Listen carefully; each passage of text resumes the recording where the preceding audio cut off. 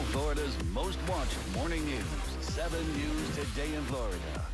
The following is a rebroadcast of 7 News, recorded earlier this evening. This is 7 News at 11. Hello and welcome, everyone. We begin tonight with a story that hits painfully close to home and one we hoped we would never have to report. Ed Anson, the owner of Channel 7, has passed away. He was a giant in the broadcast industry, and he loved this television station and his two in Boston as well, and all of the people in them.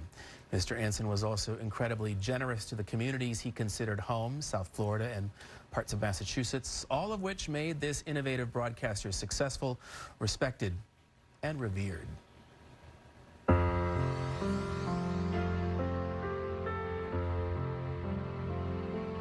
As a broadcast pioneer, Ed Anson changed the television industry. And it all started in 1962 when his father, Sidney, bought the South Florida station, then known as WCKT-TV.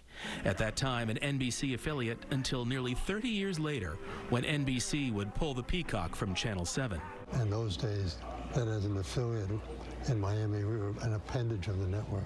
And we had a limited opportunity in which we stood out because of what we did locally. That was the news. Anson knew to succeed, his television station had to stand out. And to accomplish that, he had to break the mold. Now everybody predicted, I say the world predicted, that this was not going to work. I got the bright idea, 6 to 9 in the morning. But it did work. WSVN TV joined the Fox network, and with a new vision, 7 News blazed a new path. You had to be creative, innovative, to survive, We can't afford to be boring. You have to keep doing new things. And to both supporters and critics alike, one thing was undeniable. 7 News was anything but boring. WSVN TV was highly successful. The fast-paced, visually compelling, and innovative newscasts were emulated across the country. Anson also wanted to bring that energy to his hometown of Boston.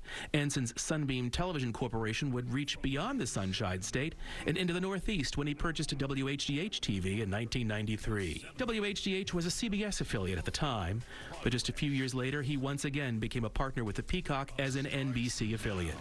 It was a great partnership for more than 20 years and led to great ratings success. But the relationship would end. WHDH lost its NBC affiliation in January of 2017.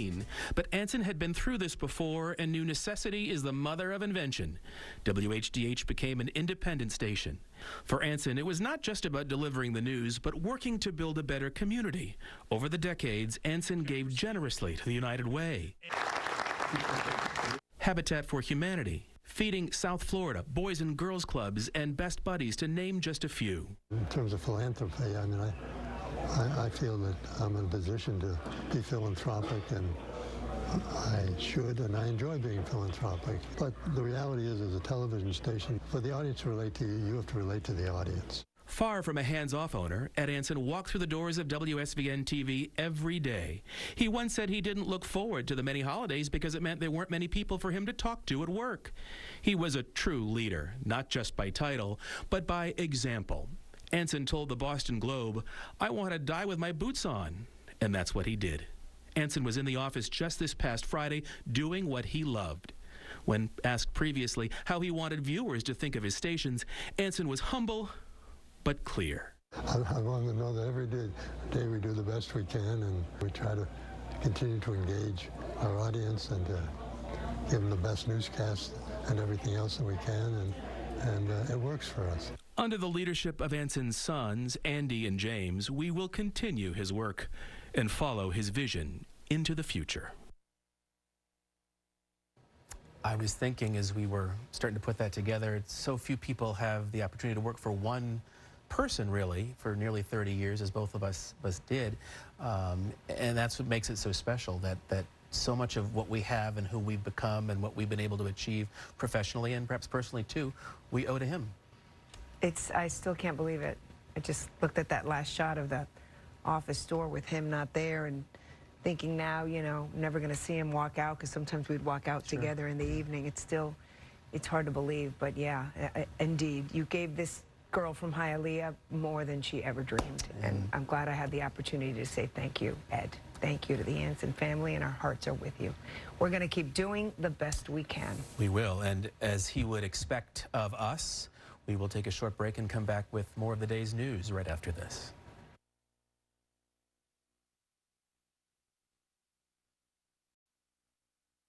Selkies and Craig, only on the news station, 7 News.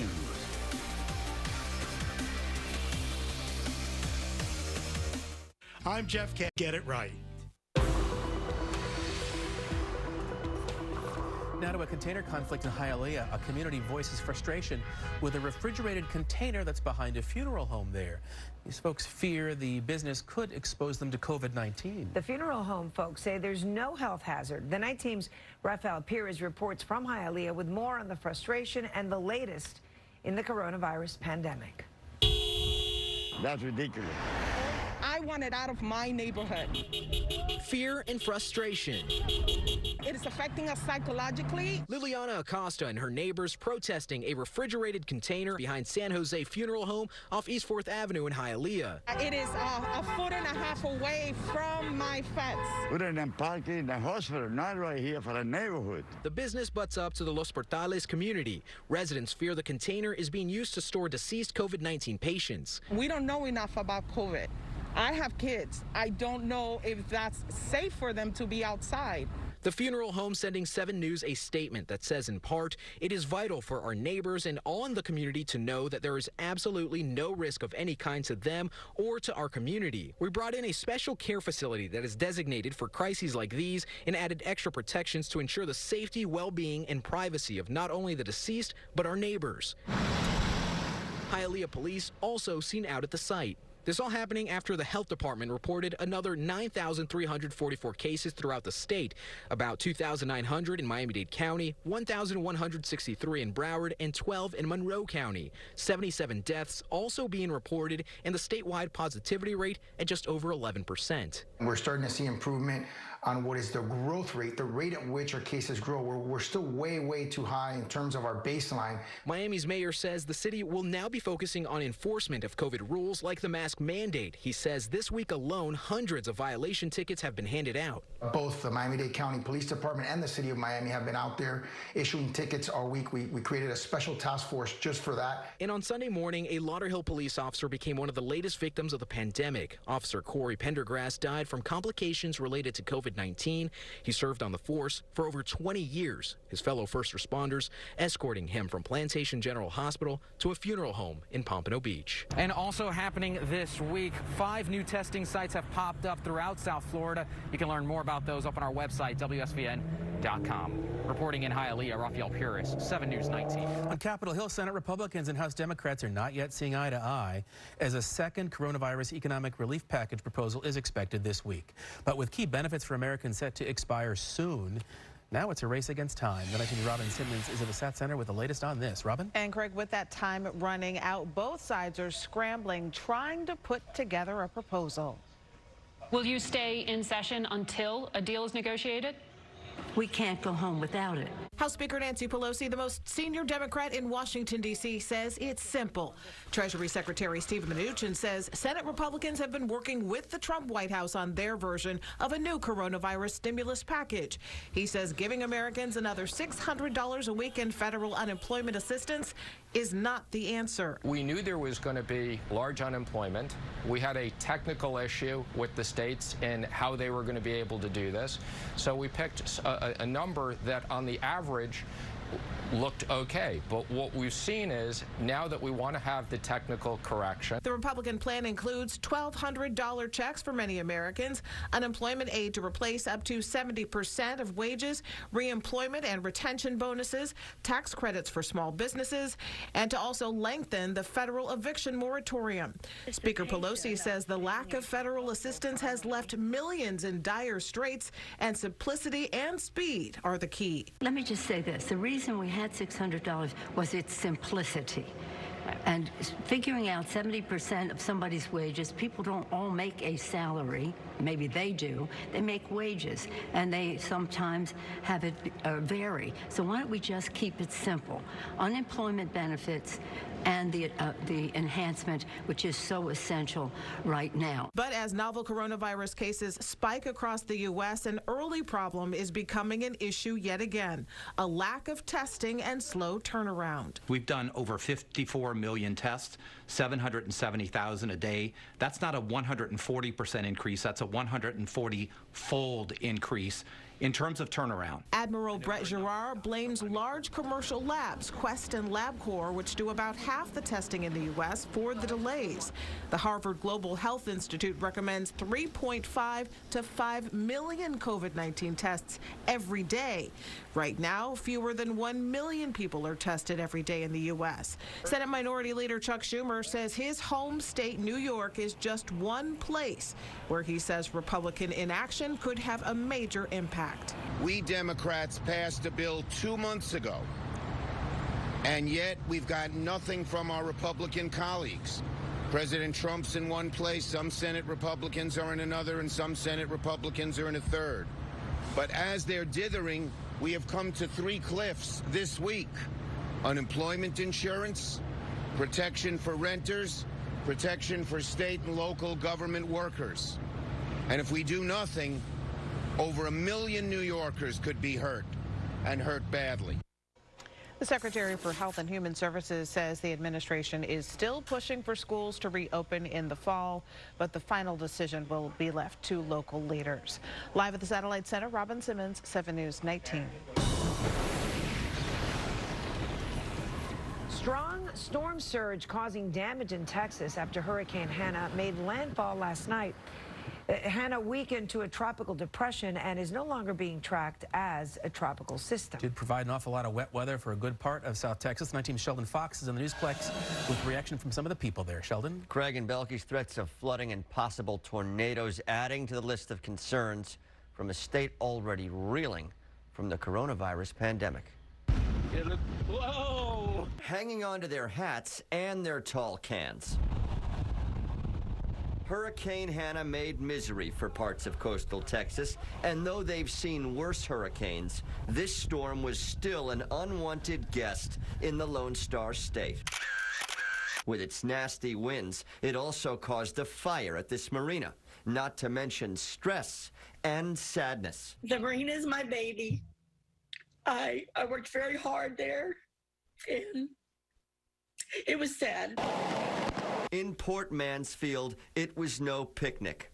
People dealt with downed power lines, destroyed marina doors, damaged roofs, and a doozy of a truck wreck. We woke up to the worst of our fears. Whipping winds gave coastal Texans all they wanted. I didn't know it was going to blow this bad and blow a bunch of places of roofs and signs down and everything. Downgraded to a tropical storm, Hannah hovered over the U.S.-Mexico border with winds of nearly 50 miles per hour.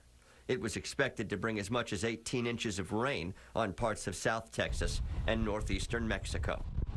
More than 250,000 people have been left without power. We're in the Plex. Sheldon Fox, 7 News 19.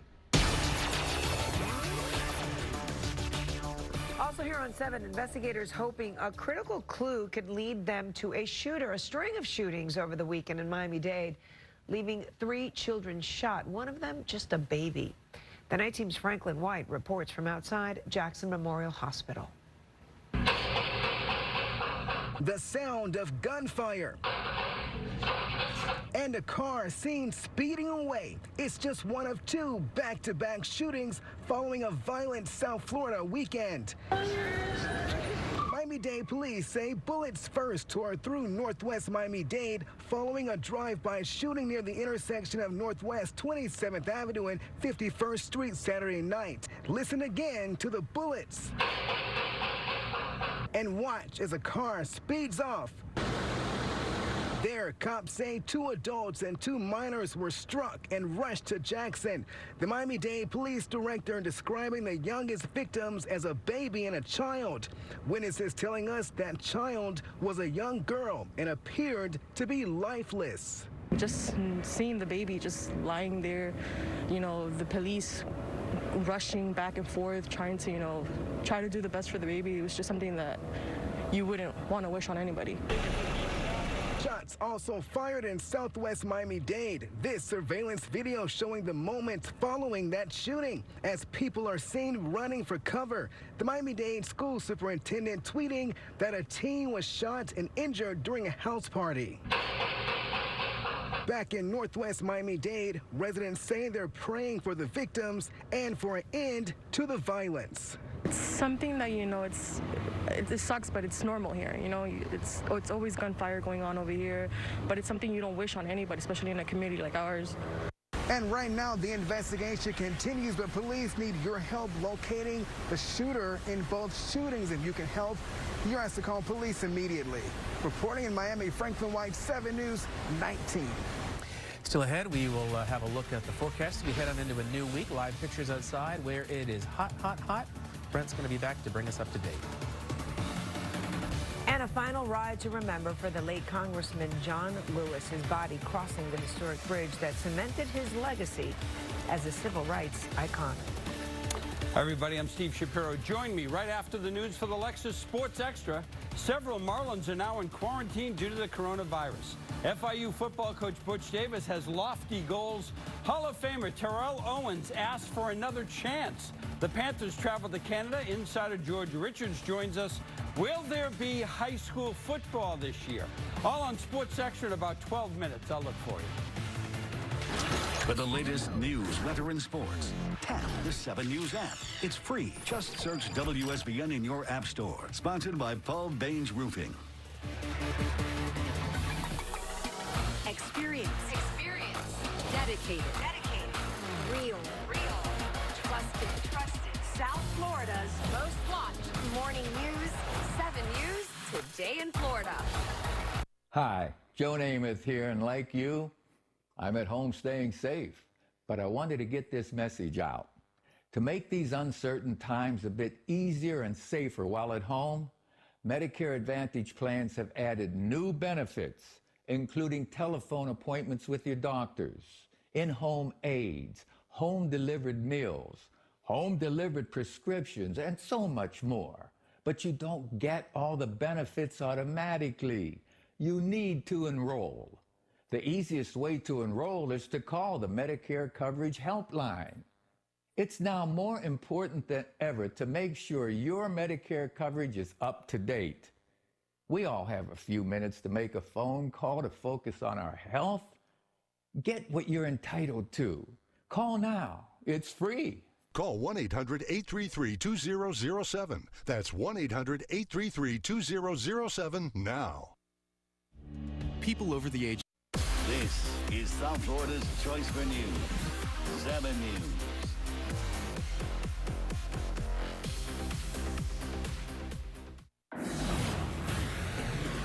The late Congressman John Lewis honored in his home state of Alabama today. The long-serving lawmaker's casket carried across Selma's Edmund Pettus Bridge one last time.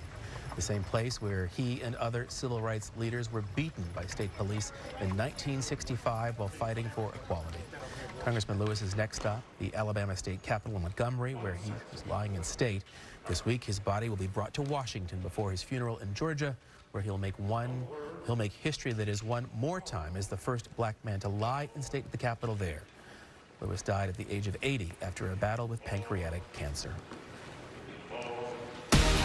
Now, 7 weather with meteorologist Grant Cameron. And before we look forward, let's look back just a bit. Broward County, Fort Lauderdale. That's where we went from plenty of sunshine late in the afternoon to mostly cloudy skies first portion of the evening. Right now, 81 in Fort Lauderdale, 82 in Miami, and a range of temperatures as warm as 85 officially in Key West. Big difference because most of the weekend involved a breeze. Wind speeds have gone calm, though, and that's going to make it feel even more muggy out there. 71 91% relative humidity for tonight. Notice pretty quiet out toward the Atlantic. That is the area we expect more showers to form through the overnight. In the meantime, just looking at some dwindling activity in the Gulf of Mexico with some storms, and then the approach of a few additional showers and storms getting a little closer to the Keys out of the Straits. So we're going to keep an eye on those. Models saying this, heading into your Monday morning, just a few areas of showers as we go to the map. Beginning to get directed toward the upper Keys, and then eventually by the first thing in the morning, some of these stray showers may dampen the very start of your day, but nothing out of the ordinary for this time of the year. And most places may even get by tomorrow morning and afternoon fairly dry. 2,500 miles away, that is an area of low pressure, not a classified system in the tropics, at least for now, but that could change over time. National Hurricane Center is keeping their eye on this general spin in the middle of the Atlantic. It has plenty of warm water. That will help it most likely grow. Limited effects to really weaken it, although there is a little bit of drier Saharan dust north and west of the system. Here's what the models say in the tropics and what we'll be watching all week. High pressure steering the disturbance, taking it to the west-northwest. That would take it very close to the Leeward Islands, possibly Puerto Rico, and then beyond that, it's anybody's guess. The models start to diverge just a bit, and that potential for perhaps some tropical weather could be in the distant future, maybe a week away. We'll have to watch as the week goes on. Until then, just some sea breeze, different showers. We'll look for most of that activity across the inland sections, and then late in the day, a little drift toward the east. Here's your forecast, beginning with the marine advisory. No concerns, 2 feet seas, and a light chop in the bay waters.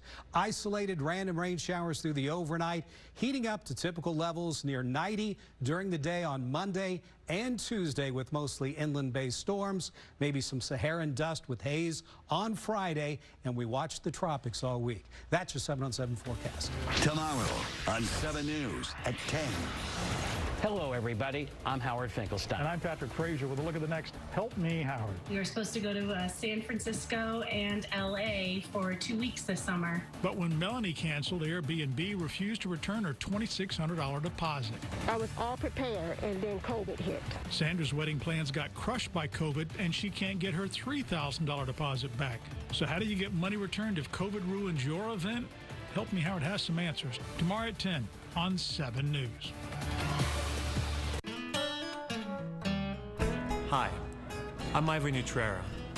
Over 23 years ago, I opened the first Brazilian steakhouse in the United States. Rodizio Grill is my love letter to my homeland of Brazil, and also to everyone who enjoys family, friends, and abundant food. I would like to personally invite you to come enjoy the Rodizio Grill experience for yourself. Rodizio Grill, the Brazilian steakhouse, now open at Dania Point. People over the age of 65 and those with underlying conditions are at risk of severe complications from COVID-19 and should avoid crowds and minimize contact outside the home. For the rest of us, be sure to avoid the 3 C's. That's closed spaces, crowded places, and close contact settings. Help protect Florida's most vulnerable. And don't forget to wear a mask. Learn more at floridahealth.gov. I was diagnosed with plantar fasciitis, and steadily things were getting worse to the point that my knees really started to ache really bad. A lot of pain in my feet, a lot of pain in my spine. When I got these arch supports, it was just that aha moment, like, hey, I don't hurt like I used to hurt before. Walk in 2 or 3 days after the fact, it was like a whole new man. They changed my life. Find what you've been missing at the Good Feet store. Get once a year model year-end savings. Now at Rick Case. The 21 Kias are here. The 2020s must go. So this week at Rick Case, get our guaranteed lowest model year-end sale price or your money back. Plus, put 0 down. Get 0% up to 72 months and up to $1,500 trade assist cash toward any new Kia. Over 300 new vehicles in stock now. Or buy online at rickcasekiasunrise.com with home delivery. And if you don't like it, we'll bring it back. This week at Rick Case Kia. Sanitized and safe. Sunrise at the Sawgrass. This storm season, connect to 7 with a tap. 7 News, weather, and hurricane. Arcade Tracker apps, and phone on your phone or with a click. WSVN.com, Facebook, Twitter, Instagram. Stay connected to the Storm Station. 7 News. Concerns over the coronavirus also raising lots of legal questions. Patrick and Howard have some of the answers. If you have questions or concerns, you know where to find us. At WSVN.com/helpmehoward. That is 7 News at 11. Ciao, ciao. I'm Balkis Nuray. I'm Craig Stevens. Stay tuned. The Lexus Sports Extra is next. Steve and crew are coming along. We'll see you again tomorrow.